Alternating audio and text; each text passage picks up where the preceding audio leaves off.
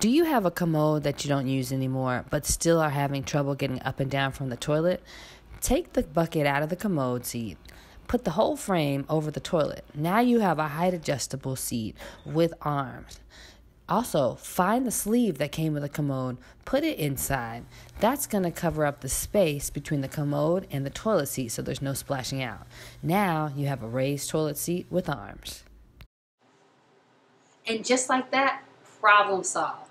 Find this and other problem-solving products at accessibleliving.com or just give us a call at 816-301-5170 and schedule your free home safety assessment so we can provide you with affordable, customized solutions.